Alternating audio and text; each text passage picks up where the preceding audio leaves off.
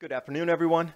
U.S. Air Force wants to bomb the sky to improve radio reception using a CubeSat satellite, blasting off a plasma bomb on 179,000 degrees in our atmosphere to improve the range of radio communications. And also the second best effect is they're going to be able to smooth out the solar winds so our GPS works correctly. Now, it's not the first time they've ever tried to bend the atmosphere for radio communications. You remember hearing about HAARP? Well, that's so old school you can actually rent the facility now. All the while, this little tiny trace gas, 0.03% carbon dioxide, we're so worried on the surface here about raising temperatures even 1°C, yet they're off up there in space blasting off at 179,000 Fahrenheit. But don't worry, we got it covered on the ground here. Raise all the permits to $15,000 US for semi-tractor trailers to deliver your food around the country. No problem, we're going to save the planet by using greenhouse gas emission efficiency requirements.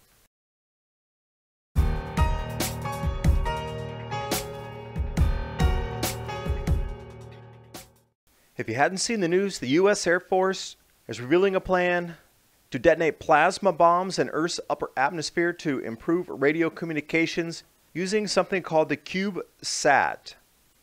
This is going to create radio reflecting plasma, but they're going to use vaporized metal to create a chemical reaction to produce the plasma. Now, these CubeSats are going to be floating around by the tens of thousands up there. And when the military goes into it, they just don't do it once or twice. They experiment thousands of times. And then every time there's radio communications, they're going to be blasting off these CubeSats. They need to boost the atmospheric bounce, bending the ionosphere. Now, a side effect will be able to try to control the solar winds coming in so it won't affect GPS. I guess this is just kind of on-the-job training with our atmosphere because they've never done it before.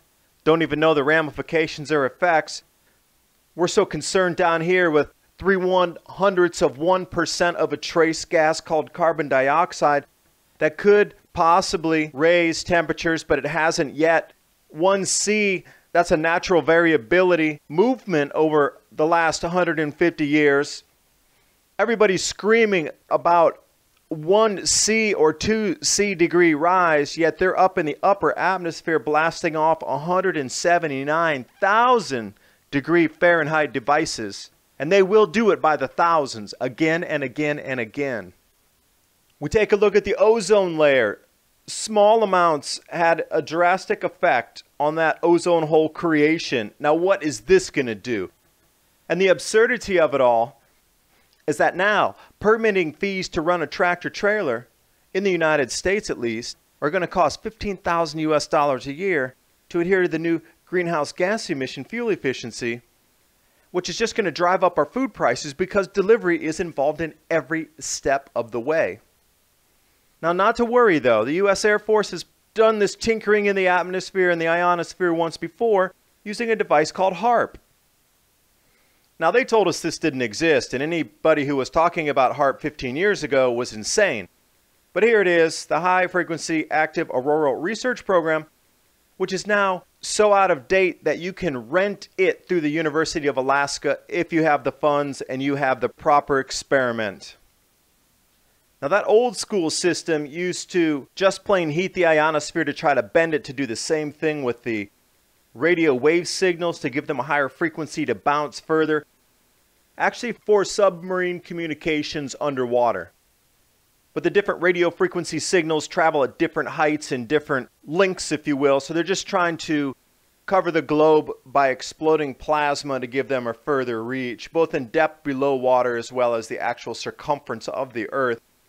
Going back to HAARP, one of the things talked about was using this to create weather patterns, which they said absolutely impossible. We would never do that. That's not even use for that. It can't be done anyway. And yet, here we come. Now it's about weather making, shifting, changing to try to drop rain into the deserts using the exact same array, if you will, of HAARP. There's several of those around the planet. Cloud seeding, that's even pre-dinosaur time there. That was so old that they rarely do it any longer. There are a few countries who do it in Asia still. If you're not familiar with plasma, it's not a common state of matter on the Earth, but it's possibly the most common state of matter in the universe. Between planets, it is everywhere. Plasma, we live in a plasma universe. We live in an electric universe.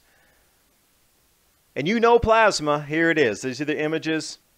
Now when we come to the K-star out of Korea, this plasma reactor is actually the heat of our sun's surface. Thanks for watching. Hope you got something out of the video. This is extremely dangerous. No known effects of what's going to happen when this high heat bursts up in the cold ionosphere happen. You know, you can crack a glass if you put it under cold water and then run hot water on it.